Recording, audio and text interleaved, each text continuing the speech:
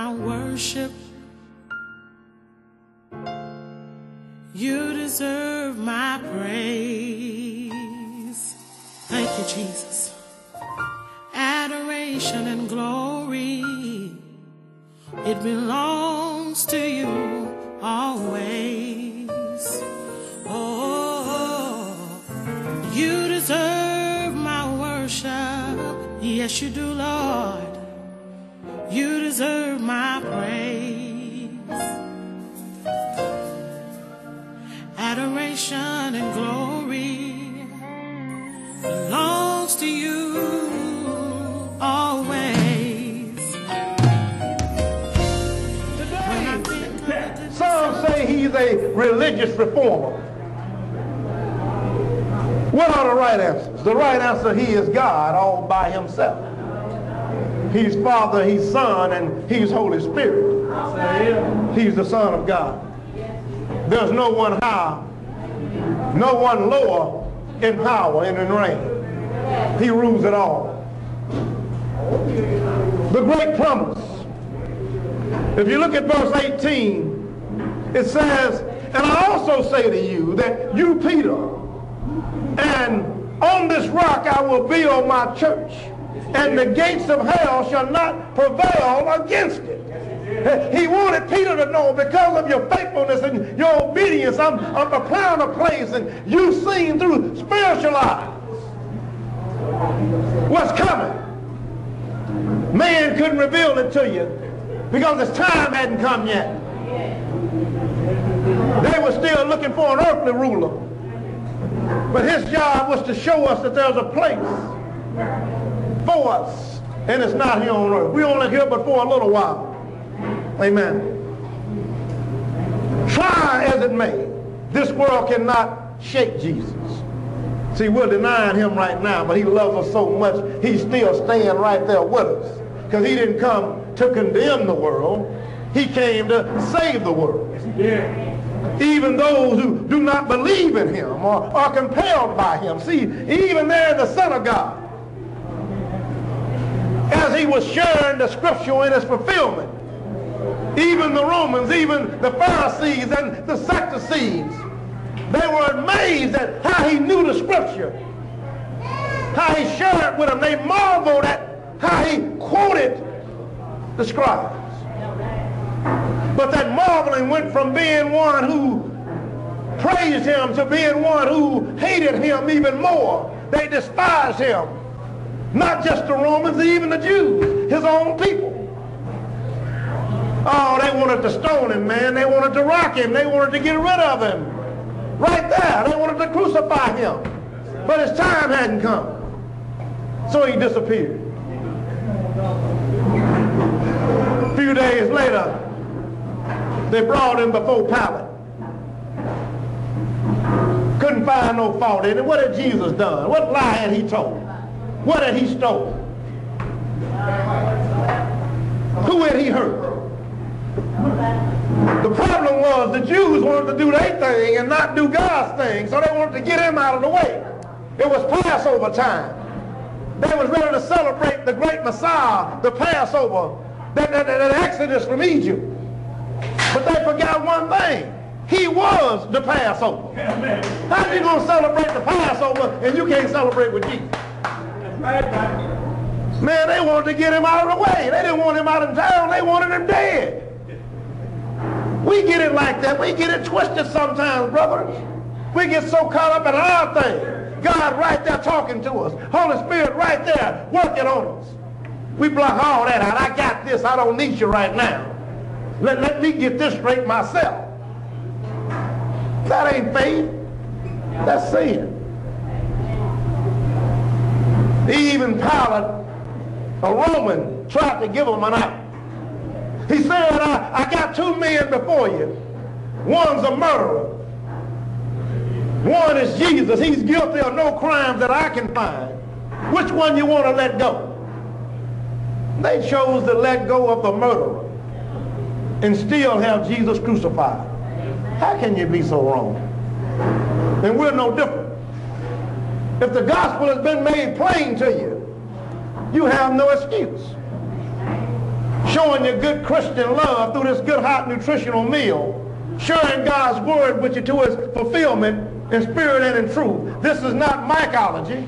This is King James Version. I'm not making this up. I'm not putting my own to it. I'm reading straight from the Bible.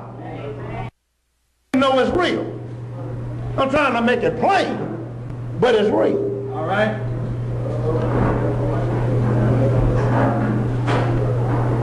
They found him guilty, but he was guilty of nothing, other than he loved us so much that he was willing to come down and suffer for us. They made him bear his cross, and that cross was heavy. And while he was bearing that cross, they was kicking on him and spitting on him and throwing stuff at him. It was tough, man. You just have to imagine the pain and the suffering he went through for us. We were undeserving, but he loved us that much. And they led him on to Calvary. I'm getting ready to close. At Calvary, man was doing his worst. We was trying to get rid of Jesus. But God was busy doing his best. He was providing a lamb for us in Jesus. There on Calvary, they nailed nails in his hand, nails in his feet. They pierced his side. He suffered, he bled. But even in a dying hour, he wasn't on Calvary by himself. There was 3 crosses on Calvary. 2 thieves and Jesus. One of them thieves was so caught up in himself and what he got going on, he wanted to get a bail out. He wasn't caught up in the crime he was committing. He was looking for somebody to pay his bail to get him out temporarily. So he told Jesus, if you be who they say you are, come down from there. Save yourself and then save us too. The other thief looked at him and said, don't you even fear God? This man has done nothing wrong, but we're guilty of what we've done. And he looked at Jesus. And he said, Jesus, when you come into your paradise, remember me. Remember me. Amen. And right there at a dying hour, Jesus stopped dying before a moment to tell this thief that today you will be with me in paradise. See, he had been washed clean, saved on the cross. Sir. He wasn't trying to get his bail paid. He was trying to get his soul saved. Sir. We get it mixed up, folks. Some of us need to do a couple nights in jail so we understand that there's a price for sin. Some of us need to do some time. That time you spend in jail or prison may change your life. The Lord allows you to go through some things. But you can't get even caught up on that. You got to know us about your spiritual being. Where you at? Do you believe in it? Do you believe that in my corruption and all my wrongness that Jesus is real, that he can change me, he can wash me, he can make me clean? If he did it for that thief on the cross, he can do it for you. So he died there on the cross. Yes, he did. And they buried him in a borrowed tomb. I'm getting close. Take a chance. And he laid there 3 days. But early on that 3rd day, he rose. He rose with all power in his hand. And he didn't stop there. He told the apostles, go back and wait in the upper room. Because they were still confused. They was upset because Jesus was gone, and they was trying to figure out who was going to fix all this mess that was going on. So he knew he had to share some more with them. So they went to the upper room, and he appeared again. Touch my hands, touch my side, feel me. I'm bone, I'm flesh. In fact, he asked them, do you have something to eat? Ghosts can't eat. But God can do it all. He rose and he broke bread with them. And he shared the Holy Spirit with them. Yes, so did. And once they got that Holy Spirit indwelled in them, they understood See, when you get that Holy Spirit, you're a different person. You're washed. You know it ain't about you. You know that you might have some flaws. You might make a mistake. But you serve a God that loved you so much that he was willing to die for you. That he ascended into heaven to prepare a new place for you. But he didn't leave you lonely. He left the Holy Spirit with you to comfort you, to get you through. The devil telling you to do it. The Holy Spirit is right there telling you not to. You just got to choose which one you're going to obey. Oh, ain't no, I didn't have no choice. Man, you put me in a corner. All I got to do is, you don't have to do it. All you got to do is trust God. He will fight your battle. Yes, he will. He is a lawyer in the courtroom. Yes. He is a bridge over troubled water. Yes, he is a lily of the valley. He is a bright morning star. Do you believe it? Yes,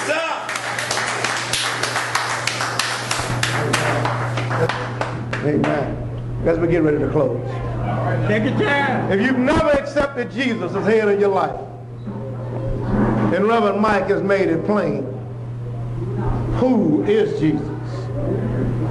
And you willing to accept Jesus as Christ and head of your life, this moment could be life-changing for you. All you got to do is raise your hand and we'll see you. You can go from being one left in the dark, in the cold, shut off and shut out, to having a Savior that will see you through. Do we have one? Amen. Amen. I see you, brother.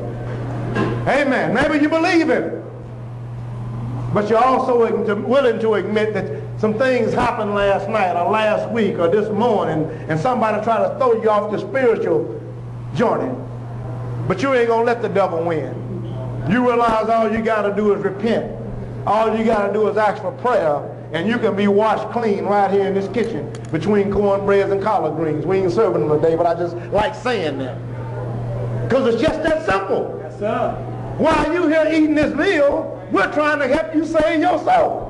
We're trying to get you renewed and back in fellowship with Christ. Do we have any that want prayer? All you got to do is raise your hand. We'll pray for you. Anybody? See your sister back there. Let's give her a hand. You raising your sister? I'm looking. All right. I'm like Paul with King Agrippa. I almost got you. Would to God that you would both almost and all together feel as I feel. But these shades, it costs to serve Jesus. You got to be willing to suffer a little bit with it. We got another brother. Let's give him a hand. Amen. If you ask for prayer, I'm going to ask that you come down here and we're going to pray for you. I want you to disposition yourself a little bit. If you're still thinking about it, you got time. I want you to know that meal can't save you. What we're doing here, this word of God can save you. And we want to bless you. We want to save some lives today. Do we have any others that want to come on down? Come on down, sister. Come on down. I got her. Look at her. Look at God. Look at God. Oh, Lord. 2 for 1. The baby 2. Amen. Anybody else? See, this is real. When you believe in this word of God, when you're sharing it with a conviction that people are hearing and they can change them, it changes them. There's nothing worse than a preacher that's preaching don't believe in what he preaches. Amen. We're going to be obedient. Got 3. Amen. Amen. Heavenly Father, we thank you today. We thank you for the sister that came down. I can just feel her spirit. Thank you, Jesus. She helped me, Lord, today. We thank you for the brother that's standing here. He's always faithful. And the sister that come down with a baby, that's fine. God is blessing her. Yes. Oh, she felt the Holy Spirit. It just caught her. And she couldn't deny it any longer that she loves him. The other sister right here, I didn't get any names today, but you know when it came down. I want you to know that the heavens are watching you. Yes. The heavens are rejoicing over you. The Bible tells us that there's more joy in heaven over one repentant sinner than a multitude of the righteous. It's not that you're short, it's that you're whole. And you want to be made even more whole spiritually when you leave here today. Yes, Lord. By you humbling yourself, by you dispositioning yourself and coming down and being witnesses for Jesus Christ. I want you to know you've been washed. When you leave here today, you're a new creation. You got power, you got holy power. You proved in this kitchen that it's not just a meal, it's the word that saves you. Yes.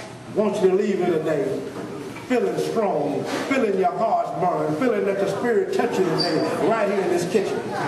Psalm didn't come down, but we felt it.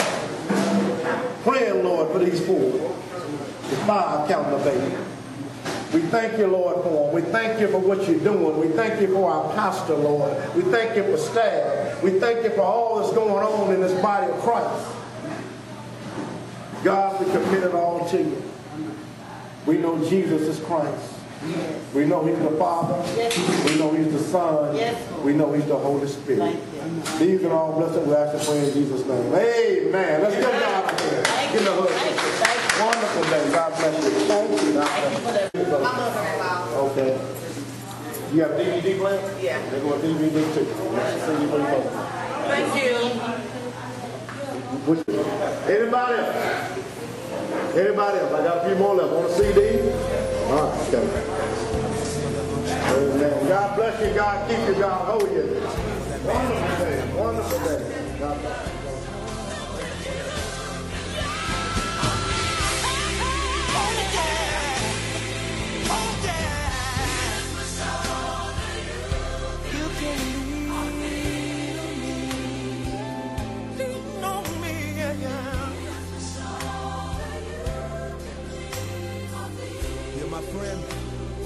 But you're also my brother. Here's my shoulder. You could lean